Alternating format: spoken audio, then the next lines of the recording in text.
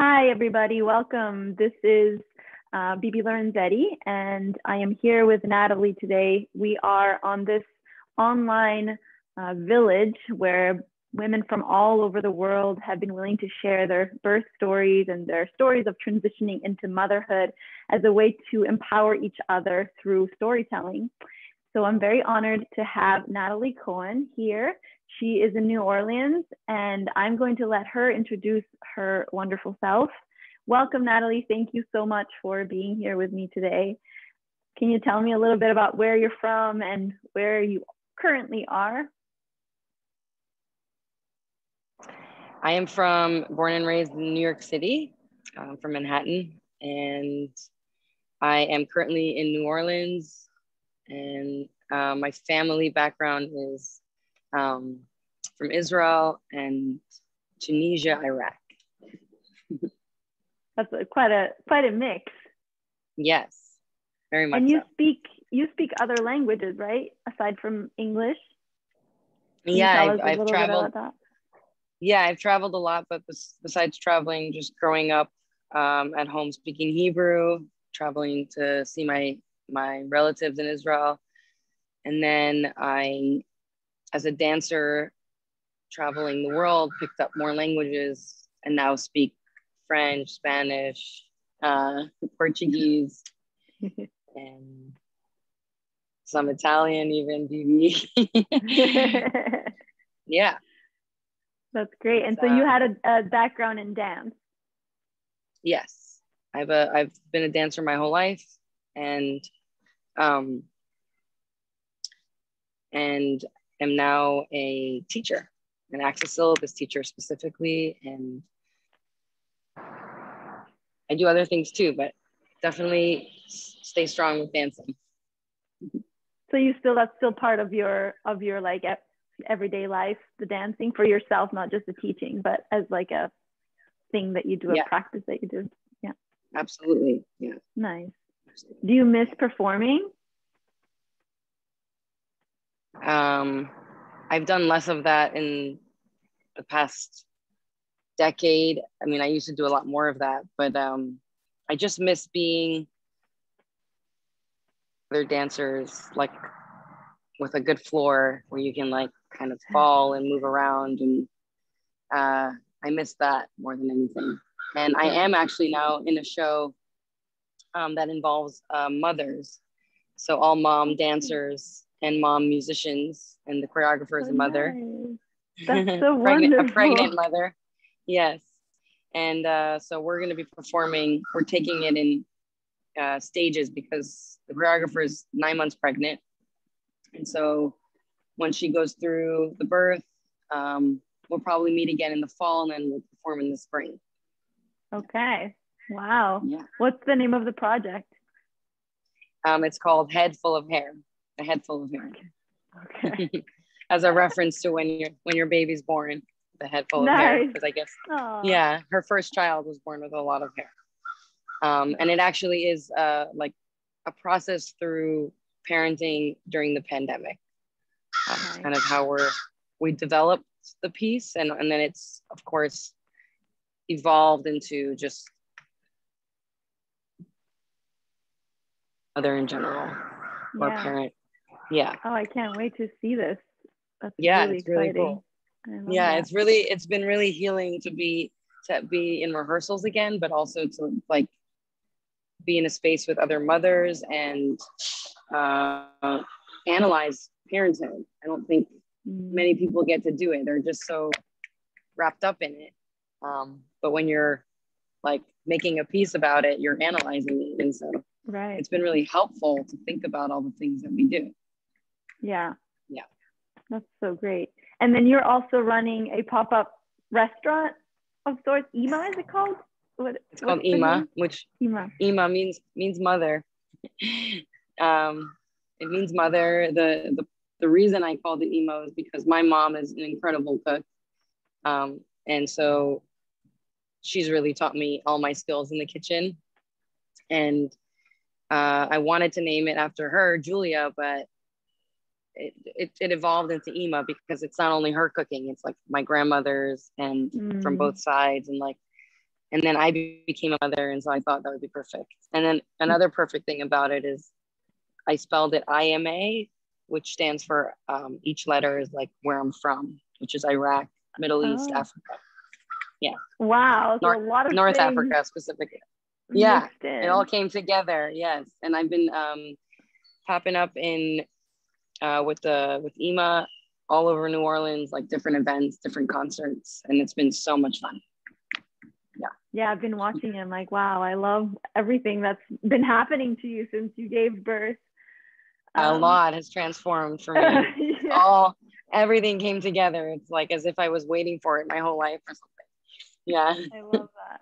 So tell me a little bit about, I know we were pregnant together for a part of the way and we kind of touched in here and there, but I want to hear about, you know, how you got to be pregnant and then how the pregnancy was for you and just the whole leading to labor and birth. Yeah. Well, I'm with Russell. We're still not married, but we plan to be. And we actually were not planning on having a baby together. I think he was a lot on board with that. But we got, as it happens sometimes. And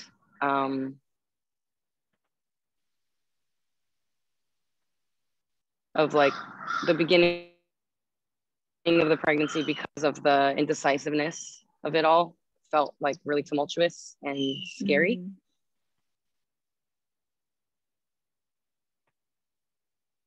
I'm losing you a little bit. I don't know if it's your headset. Can you hear me now? Yeah. Yeah? Yeah. So it was a little bit tumultuous at the beginning.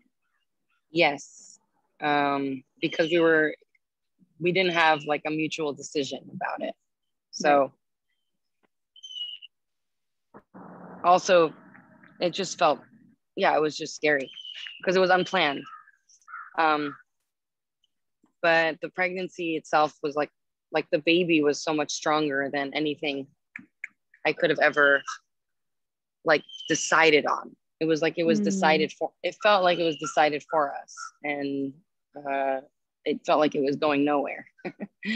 like a really strong magnet that was like stuck in my solar plexus. That's what it felt like to me. Wow.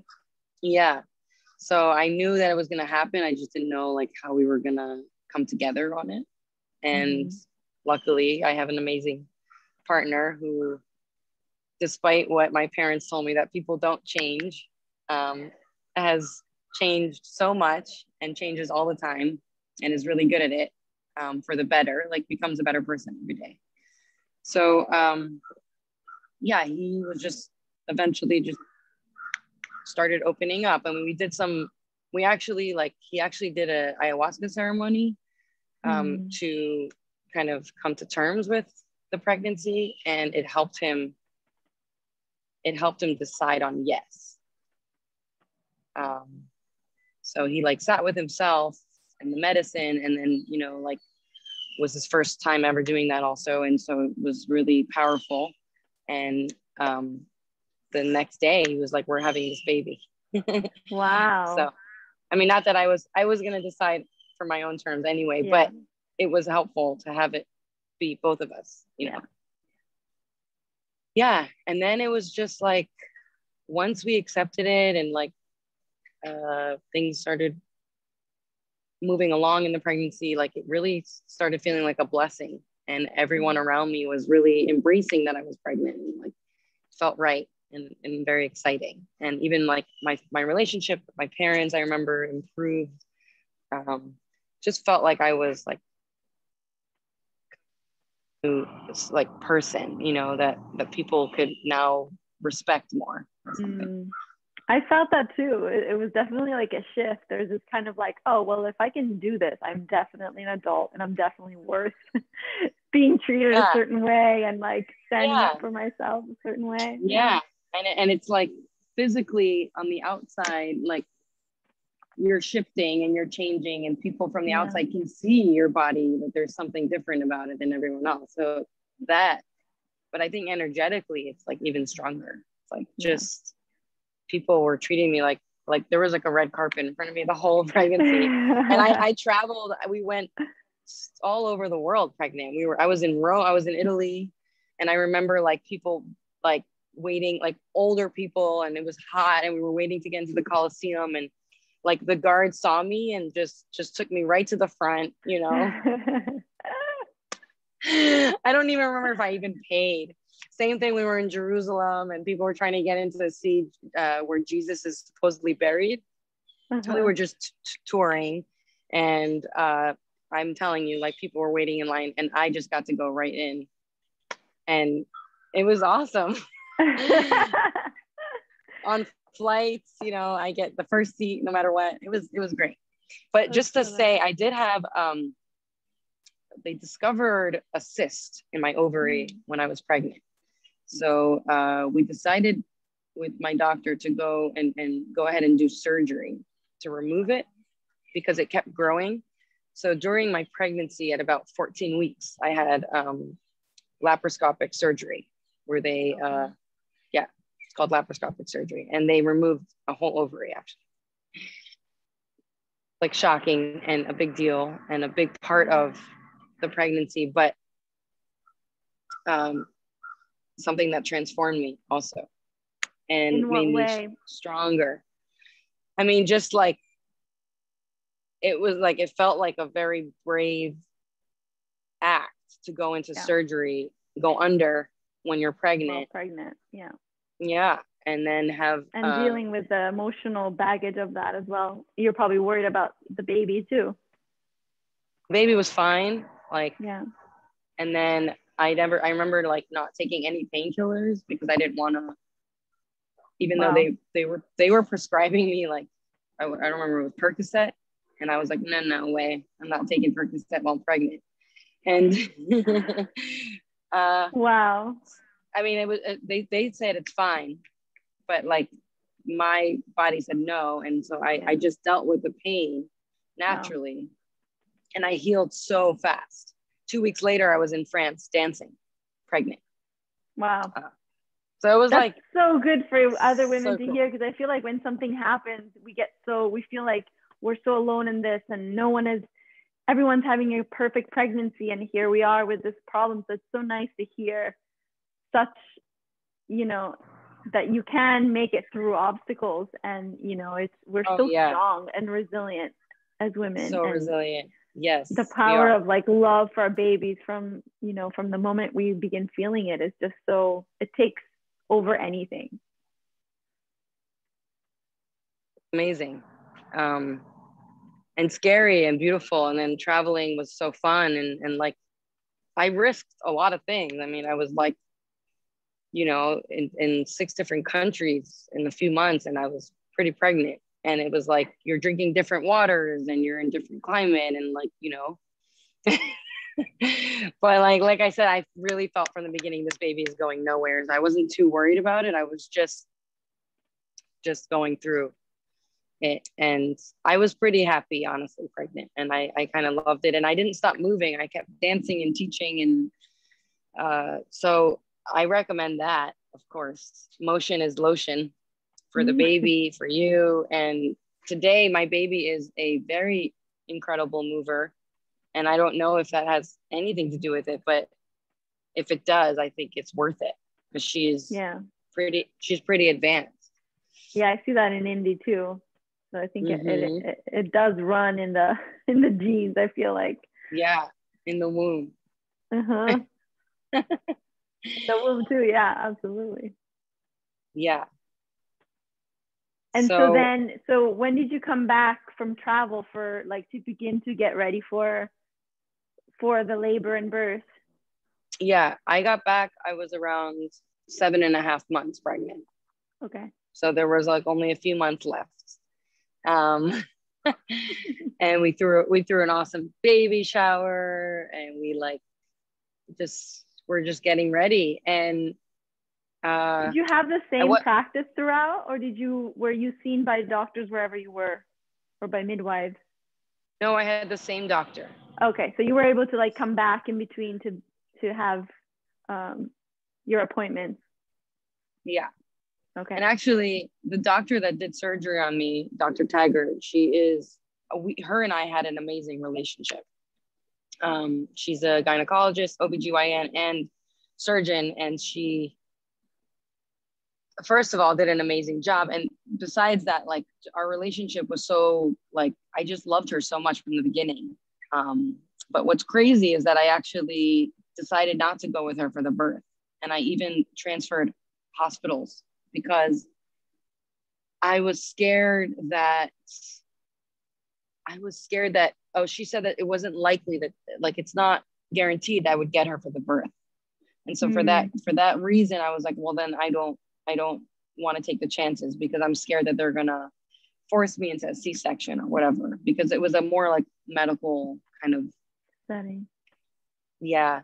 Where she was. And then there's a place here called the Alternative Birthing Center, which is located in a hospital, and it's run by midwives. And I was like, oh, that sounds so much, because I was reading Ina May, and I was like, I'm just, in general, I don't, like, medicine to me comes from dancing and laughing and traveling and feeling things and plants. It's not necessarily like pharmaceutical, right?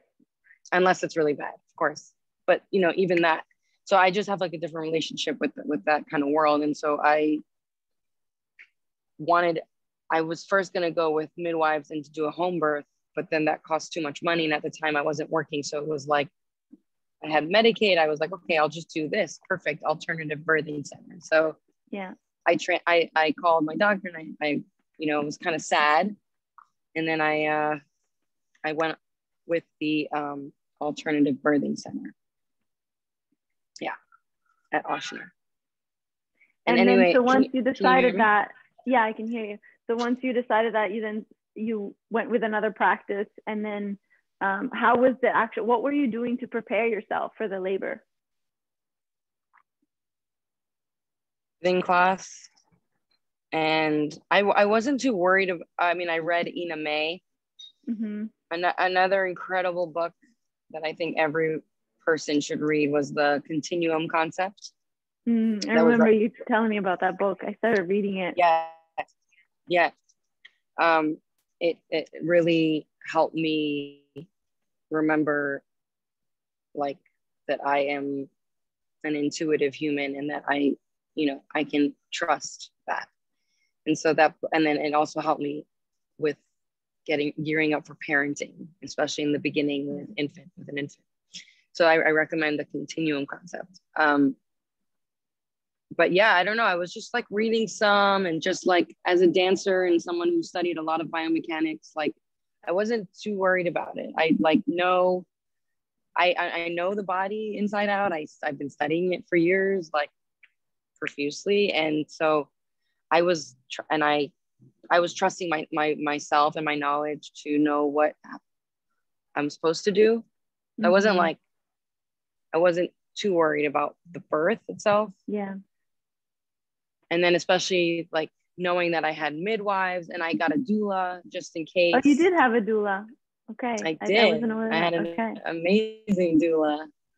Nice. Yeah. My doula is like a few generations older than me, maybe one or two, and is a sex ed teacher, and is an activist for abortion rights and a lot of amazing things. Sex workers. I mean, she's a very important person in the city, and also just to me. She's kind of like has like fairy vibes. So she was cool. She was great. She ended up for the birth itself, like, we'll get there, but she's very knowledgeable and has three kids, I think, and is also a grandmother. So I really trusted all that, going with her. Yeah. Yeah. But we decided on getting her like last minute, at like really last minute. Like I was already, I think like right before my due date, I was like, let's get a doula. Yeah. Okay. And it was more because of like Russell. I think I wanted, I wasn't sure how he was going to be in the birth. And I was like, I just need another woman there. Yeah, that's wise. Yeah. So that's how we prepared. Also, we, like, I really recommend getting, like, we had, so the alternative birthing center is in the hospital, but it's on a separate floor. But there's a lot of restrictions. So depending on like how far you dilate when you go in, you might not be on that floor. You might have to go to the normal hospital to give birth. And then, but the midwives stay with you. Okay. So it's kind of like, it's not everything you wanted, but it's okay. And so that's what happened to me. But I bought like oils, essential oils, and the diffuser for my room. And that was really helpful because every doctor that walked in my room was really happy because of the smell. Was so, like, the smells were so good. So it was like soothing for them too, you know? And I remember like that being nice. And music, like I had this like music going. And so we had like the Bluetooth thing. And oh yeah.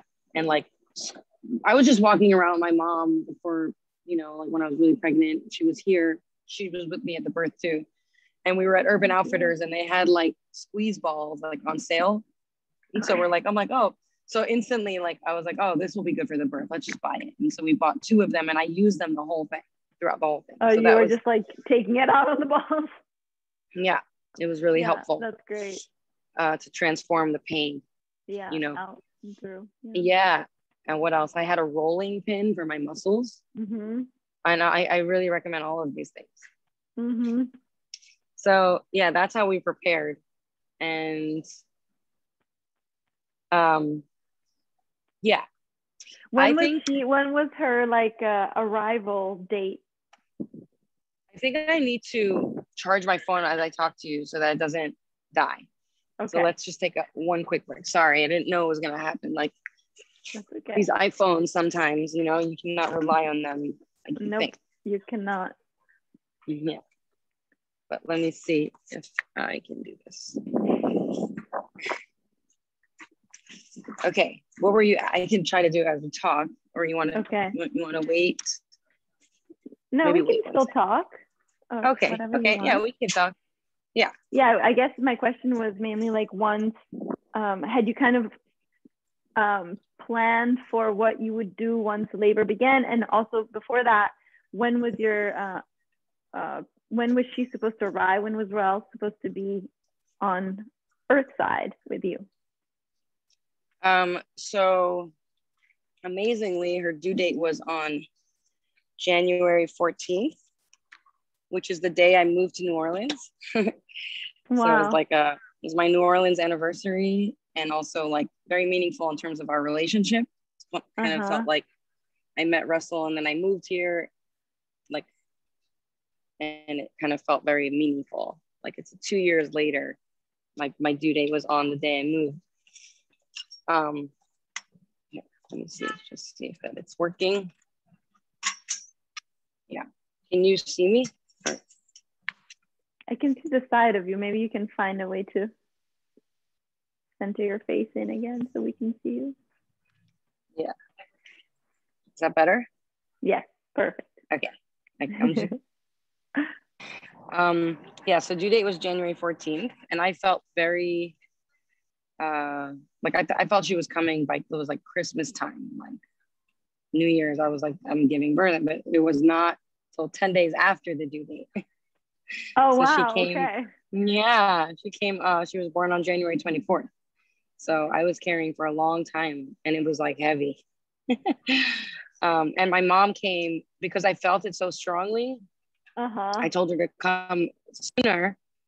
And so she was with me in New Orleans for like weeks, just waiting. And that was fun. We were like partying every day. We were going out, listening to music. I was dancing. I was like trying to dance as much as possible, like going salsa dancing to try to get the baby out. And finally we used an acupuncturist. Like, it was already like, okay, I didn't want the hospital to induce me. So we had an acupuncturist who did some kind of inducing, and it worked because 2 days later I went into labor. Oh, nice. Was it just points, or did she have to do the what is it called, the moksha, the burning of the herbs on top of the points? She just needled. Oh, she might have done that. I don't remember. But I remember it hurting. I don't like acupuncture so much personally, but yeah, she was gentle. It was just, I don't really like the needle thing. But so you felt a shift when she worked on you? Or no, was it shortly after you went into labor? It was just, I didn't feel a shift. I just felt pain. And then I remember like I didn't like it, but then like a few days later, it started, you know. Okay. And how did it start for you? What's that called? The plug? What's the mucus plug? Yeah. We were watching Seinfeld and I was like laughing so hard, and then it came out and I was like, oh my God. I was starting to get a little anxious, honestly. And the reason I was anxious was because, well, I had my mother there who brings up a lot of emotions for me because she's my mother. Yeah. And I was feeling like, okay, I'm about to transform. I knew that I was about to transform as a person, and I was like scared of letting go and scared of that transition. I didn't, you know, it was like, oh my God, this is the last time I'm going to be me like this. And it was just like a very emotional. Yeah, it was very emotional for me. So like, I remember like just my mind was racing and all that. And so I watched something funny just to kind of relax, and it worked. and then like, so yeah, the Seinfeld, then the plug, and then a day later, like 24 hours later, I started at like 4 a.m. I started feeling like the contractions, you know. And it was like 4, and I like was feeling them and then tracking them with an app. And then were you by yourself, or did you wake Russell up? Did you call your doula? I did all of that. Like my mom was in the other room, Russell was with me, and my doula, I called her too. I waited like maybe 40 minutes to call her. So they were coming like every 10 minutes or something, maybe longer, but it was like strong. And then it just like started coming faster. And I was like, okay, I'm, you know, and then my water broke a little bit in the bathroom. Okay. So then the hospital told me I should come in. The doula told me, you should wait till you're 6 centimeters, then call me. And I remember that being weird. I was like, what? I thought you were supposed to be with me throughout the whole thing. Like, I didn't understand that. But eventually I called her when we went to the hospital, like what woke my mom up. And at 5 a.m, we were in the hospital already, and they checked me, and I was only 2 centimeters dilated, which I've been for like a week already. Yeah. So I was like, oh, and so they're like, well, you're going to have to stay on this floor, on the 6th floor. And they didn't let me go in the beautiful birthing center. And I was just there, like feeling the contractions, and it was coming hard. I have to say, when I walk, there's stairs that go up. There's a little baby here. When there's stairs that go up into the hospital, and the minute I like finished walking up, like all my water broke. Like I completely ruptured, and it was like warm water coming down my legs, and I was like, whoa. In the lobby, like in the movies, you know. I remember loving, like my bags broke in 3 parts, and I remember the first time it happened naturally, I was like, oh, this is so great. It felt like such a release. Yeah, it is a release, but it was like in hospital world, it's like not a good thing. It's not a good thing because you're now at risk, whatever. Right. So I was like, then laboring, and then I, you know, like it was just, we were going through it, and Russell was so attentive to my pressure points, and like the acupuncturist gave us some tips on like pressure points in the feet, You can look that up, like acupressure, and that really helped with like the kind of like releasing the pain of the contraction. And then also like my like he was pressing really hard on my back, like to counter pressure, so that I would feel more like what he was doing rather than the contraction, and it really worked. But honestly, I needed more hands because it was like the pain was intense. Yeah. I didn't hate the pain. I just was like I just needed a team. Was your doula there at this point? Did she join you? So no, and then when I felt that I needed more hands, I was like, I know you said 6 centimeters, but that's probably not happening anytime soon. So can you please come? She's like, okay, I'm gonna come. And when she got there, like it was really great because she was also helping with the pressure points and all that. Yeah. And like a female energy in the room was beautiful. Yeah. Do you feel like you felt more safe once she was there? Like you could relax more and lean into your. I just felt like I feel really safe with Russell, and I just think like birth is such a big. The more people, for me, felt like the more people, the better. Yeah. Just like kind of like a team of people helping would be great, because I needed like someone on my feet, someone on my back. Like if I were to be a queen, that's how I would have it, you know. I'd probably hire like a sumo wrestler.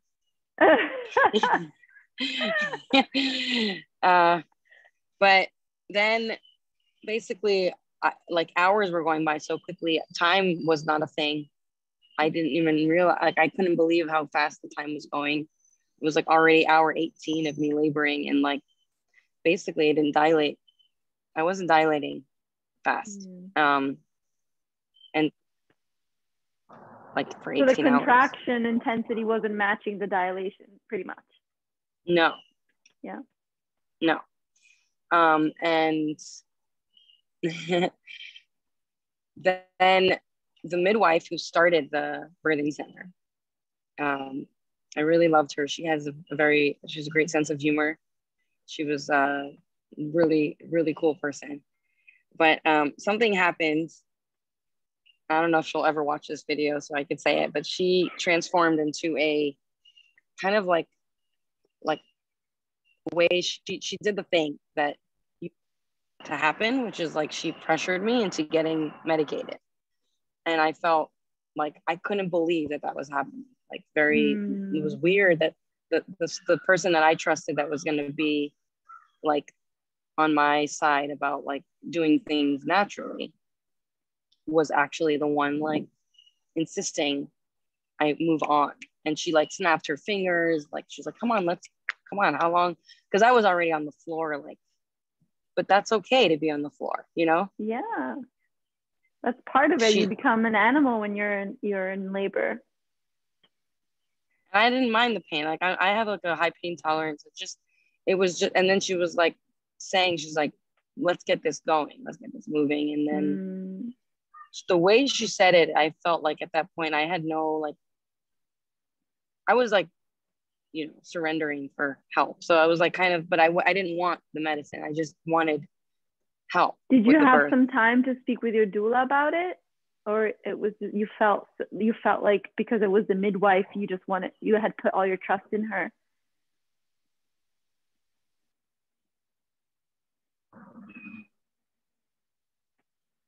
I don't remember what happened there. My doula was also like, my mom was there the whole time, and my mom was kind of nervous. So I didn't always want her in the room because she wasn't like able to. Yeah, she had the emotional bond. Yeah. Yeah. So like my doula was really kind of became her doula for most of the birth, which was helpful. Yeah. But yeah. And I don't remember. I honestly don't remember what happened there in that turning point. But I like was convinced that like I was like fine. She's like, just take the Pitocin. And I was like, well, I'm not taking Pitocin without the epidural, because I'm not trying to feel more pain without some pain relief. So I was like, let's just do it. I was like, fine, whatever, let's just do it, because I was not dilating. And like, then they did it. and I was like immediately like regretting it. And it was just kind of like awful, honestly. For me, as somebody who uses their body all the time and is very like in tune with their body. Awful, and, like, it was loves. awful for you to feel numb. And yeah. But nonetheless, like what's cool about it, now that I think about it, even though you're numb, you're still going, like the process is still happening, and there's a lot like going on and like on the upper body too. And it was like, and also I feel really like, cool. you know, as a doula, a lot of it's actually harder to be with a woman that's on an epidural or any kind of medication, because you're not so in tune with what's happening. As a doula, it's really important to like remind the woman constantly, like you're still in the midst of it, and your hormones are still doing their processes. And just because you're not feeling it, like for some women, they just want to zone out and watch TV or read a book or rest, whatever, and that's fine. It's whatever the woman wants. But it's nice, like if the woman decides to take an epidural or is given an epidural, she can still be really present and really move inwards and still connect to the baby. And I think that that's when a doula's work is really, you know, helpful, because then you don't forget that, you know, you're birthing, you're still doing it. It doesn't, you know, just because you're not feeling it. A doula to me is like, is necessary. I mean, like I said before, like the more the merrier. It's just like, you're going through, you're the Alice in Absolutely. Wonderland. You know what I mean? Going through it. No, but and what I mean is, like, I love that that you bring up the fact that you were aware that like everything was still happening, and there was a lot up here even happening, like mentally and emotionally. So it's great that you had that experience. Yeah, I'm like really obsessed with dolphins and water, and so like I was like, there are people texting me throughout it, which was weird. Like, but it was helpful. Like I'm a twin too. And at one point I felt like I needed to talk to my twin brother. I was like, there were people that I needed there. Like if I could, I would have them in the room with me, but like they were in different cities. So like the phone was great to like reach out, to have the support and to hear the voices that I needed to kind of like push me along, you know, and like guide me. There's a little baby here and a mama, and he's like cracking up. He's so cute. He's probably only like 3 or 4 months, maybe younger. Oh, so beautiful. So we were watching. A friend sent me. It was like a gift. Like she sent me this awesome dolphin video in the middle of my birth, and I was watching it on replay, and the music was beautiful, and you just see these dolphins swimming in water, and I was like trying to like use that to help like just soothe and open. And we also listened to like really good Middle Eastern Jewish prayer. This guy like singing like beautiful prayer, like it was from like a sacred prayer book, and all of that, like it was very spiritual. That's beautiful. Yeah, the birth lasted 44 hours. So that was a very long time, even though you don't feel time when you're in labor. So don't, to all the women that are not there yet, like I wouldn't worry about the number. It's just what it is. Like my body was contracting for 44 hours, which is a big deal, but you don't feel it when you're in it. You're in it. Yeah. And I actually like that it was long, because like it is such a process and a transformation that if you don't have enough time to go through it, it feels like you were like that's a really nice point. Yeah. It was like great. I think it was a little too long, and it got to the point where it was like the reason it felt too long was because the medicine stopped working. Like none of the medicine never worked on me. The guy didn't put the epidural in right, but and like I just kept feeling pain. Yeah. And like I was really drugged, and none of that felt good. And I was like, I had no food in me for hours. So it turned dark after a certain time. And this is like the most important thing I remember psychologically. Like I needed everyone out of the room, except for Russell. And at that point, I felt like in order for me to dilate, and the reason I wasn't was it was like a psychological block. And I felt like I needed to have like a very deep conversation with him that was private and intimate about our commitment to this. Because we weren't married, and it just, I don't know, just something dawned on me. And I'm not even such a like, I don't think marriage means everything, but just like we didn't ever make he was always there by my side, but it's like, I just needed his confirmation that we were going to do this and he's going to be there. And once we like had that conversation, it was really beautiful. Like, I swear to God, I started dilating like pretty quickly. Yeah. So, and I made it to like 9.5 centimeters 2 days later. And I was like feeling the pressure down there. Like, it kind of feels like you have to go number 2. And like, I was like, okay, it's time. Even though like I was on all the medicine, I was feeling things still a little bit. And then like, unfortunately, my mom had gone home, took a shower, rested a bit. She came back because I said, I think it's time. And I wanted her to be there. And then they told me that the baby was stuck in my pelvis and that she wasn't going to come out this way. We had to go into a C-section.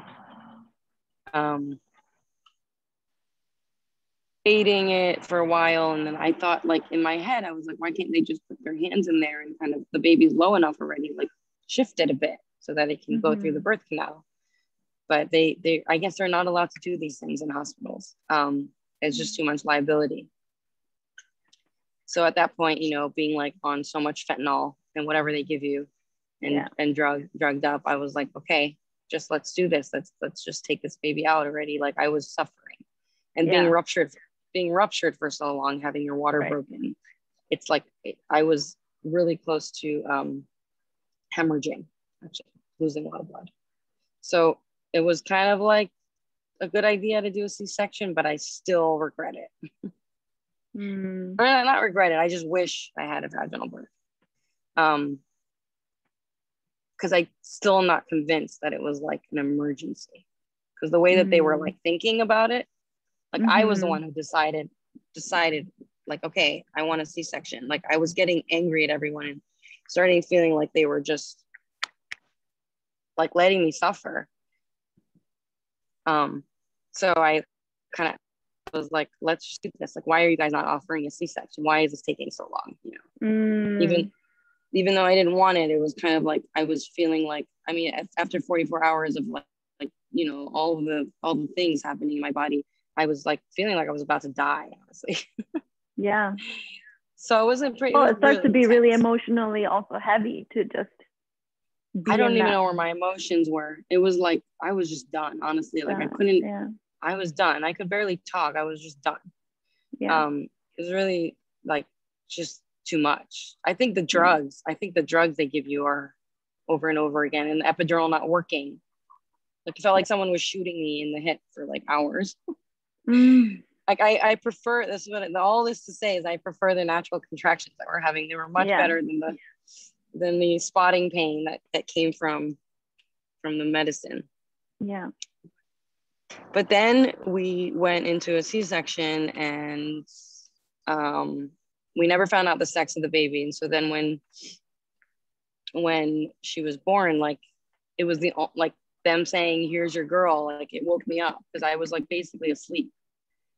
Like, I just couldn't do it anymore. So I was just like, and then it like, I remember it bringing me like, oh, like it was a shock, you know. I was like, that's not what I thought. I thought it was for some reason I thought it was gonna be a boy. Oh, really? Yeah, the whole time. And so I was just convinced. And then that taught me something too. It's like, just like stop like thinking things. Just don't think anything too much, you know. Yeah. There's no point. Just experience. Yeah, just trust, you know. But it was, and she came out beautiful, perfect. And latched right away, and like, oh, that's so that great. was it. From then on, like, there was no problem. And like, it was like worth everything I went through, and you do kind of, like, I was in a lot of pain from the C-section, but like you kind of, like the hormones from breastfeeding and from like having been through all that, like going through war and back, like it felt like nothing at that point could bring me down, you know. It was like rewarding. I was strong enough to go through all that. And yeah, I'm really prone to depression, but I had no postpartum. And I think it was all because of that birth. Like, I think if I had an easy birth, I might have been more, like, all the emotions would have come later, you know. That's interesting. So that's Yeah, really interesting to hear that had it gone the naturally, you might have gotten, so you needed maybe for not it to, not the natural way, just like quicker. Like, well, yeah, yeah, everything that happened, like it helped me overcome like a lot, I yeah. would say. It sounds like you felt like how strong you were in the face of adversity, and that just seeing yourself through that, it allowed you to then really enjoy, or really like feel like you were beyond any other thing. Yeah, That's truly. what it sounds like. Yeah. And then I had a healthy child, and like that I was, you know, the milk was flowing, like couldn't move much after the birth, and it encouraged co-sleep, because you had to have the baby right there, otherwise it would be painful. And now we're still co-sleeping. Aww. But I mean, I'm a fan of that. I just, like, it is hard. It is hard. Yeah. I just, like, she's still breastfeeding all night long, and it's like, it's really hard on me. So how do you sleep? I'm not really, she's sleeping, I'm not. Wow. You know? Yeah. I mean, I'm sleeping, but I'm like, my shoulders hurt, and my, you know, like it's not fun for me. Yeah. Yeah. And what about Russell? Sometimes, does he manage to sleep? Yeah, I mean, he got moved down to a mattress on the floor because she takes over the bed. I was gonna say, how do you guys all sleep together? Because Indy's like all over his bed at night. Yeah, they're all over the place. Yeah, I mean, when she teeths, it's worse with the breastfeeding. Like sometimes she gives me a break and she'll just sleep for hours. But since she was born, she's been like like, you know, like sleeping through the night, feeding just a little bit. She was a really good sleeper, I'd say. But I think it's because I was right there. Right. So anything she needed, I was there. But yeah, like it's getting annoying, and I don't know how to stop it. And it's just is what it is. I'm waiting till she can talk back a little more, I think. Right. Because we're trying. Can, like, understanding, and she's not, like, I think because of it, she's anxiety around it, so she's doing it more. Because I'm starting to say no. Yeah. So it's tricky. But you know, it was COVID, so like we had all the time to sleep, you know, like I had nothing to do forever. So yeah, absolutely. I wasn't too worried about COVID has affected, I feel like, a lot of parenting styles, you know, like in either direction. Sure. Like there was the luxury of time in whatever thing you felt, you know, whatever families felt was their thing, you had time to do it. Yeah. But so whenever I wanted to kind of go over the moment of, you know, I like to call C-section a cesarean birth, because women are still like you're still birthing, your body is still contracting the baby out, even though it's coming out of another hole. So I want to hear that experience of, like, because you said whenever they said it's like your baby girl is here, that was like you forgot about everything. So do you still remember the moment where did they pull her up over the sheet, the curtain, or how was it that you saw her? I mean, she looked like Chucky from the movie. Like, I don't know if you've ever seen that. Like, she was like full of blood, and like it was really scary. Then they like, I guess, washed her off, whatever they did. And then I actually couldn't. They had to close me up. So Russell was the first one to really be with her. After, but then like it was like 20 minutes later, I had her. But he was able to hold her. Yeah. Okay, that's great. Yeah, they just showed me her and then took her away, and okay. I think he cut the cord and whatever. Okay. And cry. I remember that was really cute. Like I was waiting for the cry to like see that she's okay. To know that she was okay, right? Yeah. And what do you? And then she was on you breastfeeding, and then how was it for you, just like processing, you know, from since then until now that she's, you said 18 months. How has it been, like 17 months? How has it been for you to like process, you know, the birth, just as those 44 hours, and how do you feel like your emotions and the way you feel about it has shifted in this time? It's a really good question. I mean, like in the beginning, no matter what, whether it's postpartum, what you want to call it, postpartum or not, like you have a little baby and it's so like tiny and you're breastfeeding, and that is everything is changing. And I think you are a little moody, and there's a lot of emotions, and there's a lot of crying, and that's supernatural and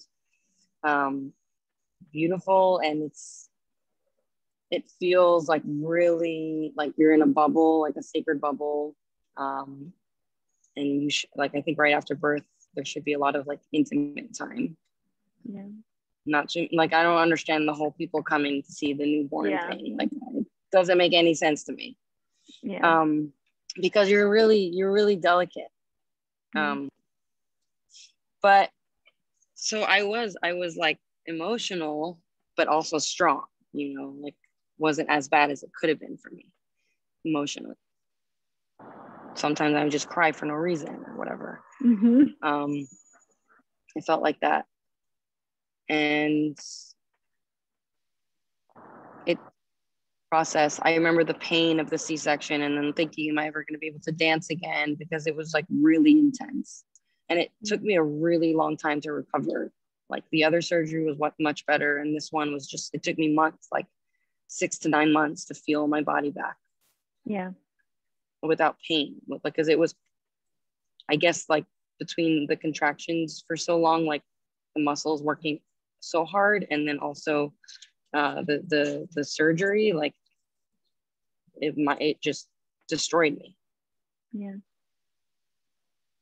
You do what you have to do. You rest, and you eat healthy soup, and you eat healthy salads, and you drink your juices, and you eat healthy. Yeah. And you like rest, and then I put like calendula flour over it.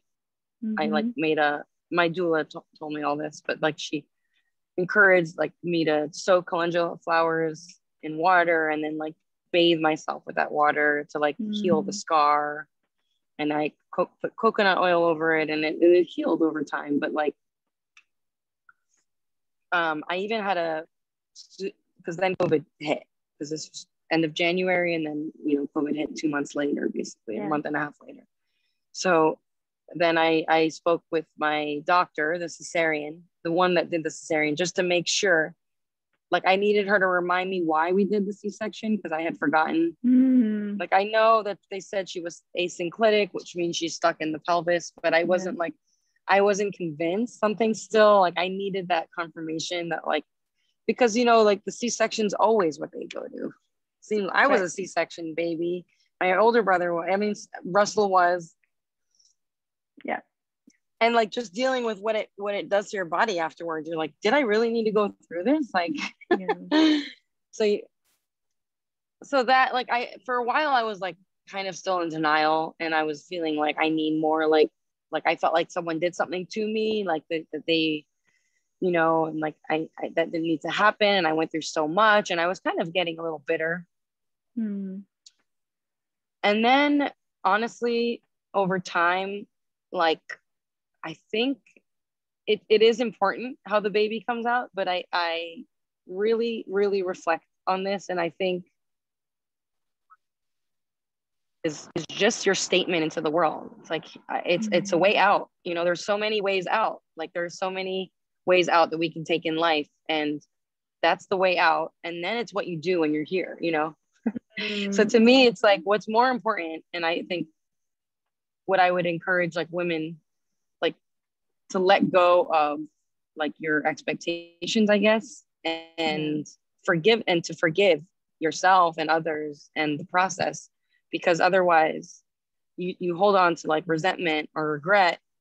You're missing out on, I mean, it's okay to feel the things and like have resentment and regret, but if you hold on to it, you know, like you're cutting yourself short from like what you actually did. And I did a lot. I was a warrior. And then after, it's like what you do with the baby. How are you parenting? How are you bonding? How are you like choosing your time? Like as a parent, as how are you giving yourself time? All of this, I think, is way more important than the birth, honestly. The birth is a big deal, but parenting is bigger than that, I think.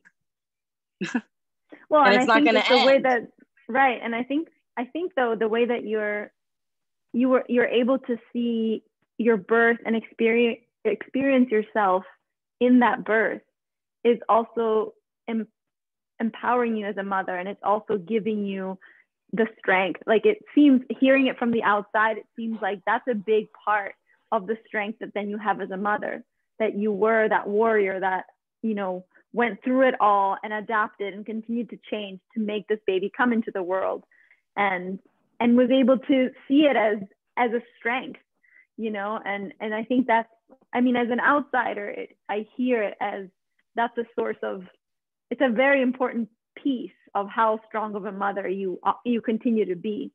So that's my experience of hearing you, you know, like, and I think that's why, you know, this is why I do these interviews, because I feel like no matter how a birth goes, it's so important. And I love what you just said, because it's so important how we remember it and how we're able to, like, even if at the beginning we might not be so certain or happy about the way it went, it's so important to like speak about it and go over it with different people, because that memory is with us, you know, for the rest of life. And it informs the way that we relate with our partner, with ourselves, with our babies. And so it's so wonderful to hear you talk about it in this way, you know, because it's so important, the memory that we keep of it, you know, even because whenever then our daughters, if we have daughters, go into being pregnant, it's like, then you have something beautiful to share, you know, like you can empower them to take their journey and whatever it might be and turn it into like a blessing, you know? Yeah.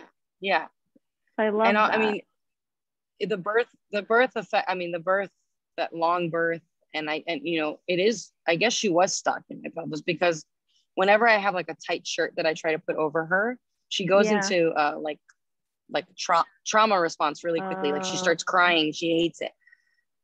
Like, and she's a very tough baby. I mean, one of the toughest babies I've ever met in my life. She falls and doesn't cry, like all the things. But like that specific thing, something constraining her in any way through the, constantly hates it. And so that's really interesting. And it's not even that bad. Like I'm not like trying to joke. It's like just like the beginning of that makes her feel scared.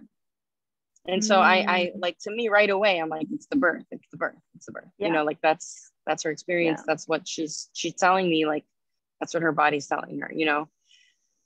So that's another thing, is like, I felt this like incompletion because it didn't come out vaginally and I didn't feel, and there were so many drugs involved. But over time I have like reached completion with it, like just by like forgiving and trusting that like everyone in it was like there for my like the best, for my best favor. I don't know the words, but and that like they helped get Ruel into the world, you know, which is awesome. And so like Ruel is awesome to me, and so and I'm awesome, and you're awesome, and the people that are here are awesome. So why can't, you know, we just like think about that. And also I gave birth, and like a week later my mom was like, did you hear what's happening in China? There are people dying left and right, like thousands of people dying. And I was like, what do you mean? And it was like the scariest news I've ever heard in my life. It was something I have never was ever exposed to, that amount of people dying at once like that from an illness. And I almost like, even that I didn't want to leave. I was like, I just had a baby. Like, I don't want to hear bad things, because I was scared. And before you know it, it came to us, you know? Yeah. And so it was like, you had to like, you give birth and you have to wake up and like continue and be a part of the world. And as you're being a mother, be present with the world as well, because, you know, like in a humbling way, it's a big deal, but we're also just, I mean, it's like the biggest deal, but we're also still part of this world. And our role as parents, as new parents, I think, is to like really remember, like, humbly, that we're not alone, even though we feel like everything just happened to us and this is the most important thing. There's a lot going on out there. Yeah. You know? So I like to try to just like fluctuate between feeling like the beautiful bubble of me and baby and hubby, and then like also like pushing it outwards towards like, oh, here we are, you know? Right. Yeah, to keep both of the worlds there. Yeah, that's hard. That's definitely hard. And I feel like that's what a lot of women in that, you know, came into motherhood during this pandemic. I think there's a lot more fear, and, you know, like I feel like, so in the chakra system, like Muladhara chakra is that first base chakra, which is all about like feeling safe and your roots and your just like primal needs being met. And I feel like as mothers as new mothers in a pandemic, and especially like those of us that gave birth during it, it's like that was really shaken in a time where it really needs to be nourished. And so, you know, I really hear what you say of like, there I was with this new baby and like in this bubble, and then all of a sudden it was like news of death and like threat and fear, and it's a lot, because you're, you know, that bubble is beautiful, but you're also trying to keep a baby alive that you've never done before. So it's a lot of like, and you're healing, and so it's a lot. It's absolutely a lot. Yeah, that's why you just kind of have to come up from the deep water and just like breathe with everyone and not feel like those hard emotions come in so much, because there's just so much more to come. I don't know, like, I think it's good to feel things, but not to get stuck in them, especially in those moments. Like, it's just, I was even like telling myself, like, I'm not afraid of COVID. I'm not afraid. Like I did travel. And you, like, when we started this conversation, you said, I can't believe you did so much during the pandemic. And it's because I didn't want fear to overcome me. Yeah. I was noticing it, and I say, everybody is in fear mode, and I'm not going to let that come to me or my baby. And like, I tried as much as it came sometimes, but I tried as much as possible to just like shoo that away, you know. Good for you. And it worked. Yes. Yeah. It was cool. Yeah. And my baby's brave, and she helps me. I saw that through your Instagram. I had the opposite reaction to it. In my life, I'm usually very much like that. You know, I've gotten through a lot of things doing that, and it was surprising to me. And I think watching you really made it clear, you know, and to just, I went into, I think because I gave birth during it, I was very taken over by the fear for a very long time. And fear, you know, for myself, for the baby, for the parents. So it's really nice to hear this, because I feel like, you know, these things will continue to happen. And, you know, maybe women watching this 10 years from now, who knows, you know, there's always something happening, hopefully not as big as this, but it's so important to remind each other that, you know, fear is there, but we can choose collectively to live in a mental space that is aware of it, but also free of it. And that's always like an option, you know. I'm really happy you bring that up. Yeah, it's always an option. And I mean, I know not everybody gets to breastfeed, but those who can, I would choose it in a heartbeat, because it is so soothing, and like the hormones and like the connection, it helps you root and ground yourself. So I recommend it so much, even though it's hard and it's tiring. Like it really helped me, and I can't like advocate more for it, because it just feels like, wow, like. And then the breast milk during the pandemic was like the medicine, right. It was like, nothing's gonna hurt my baby, she's getting breastfed. And then sometimes I would take some breast milk, because I was like, this is good stuff. Yeah. So I was like this is gonna like help my immune system or whatever. And I felt very strong because I was breastfeeding. I still do. Yeah. Still breastfeeding, and like it feels like I have protection. So I encourage it to the moms out there. And yeah, so we're on this. What else would you say to the mamas watching this?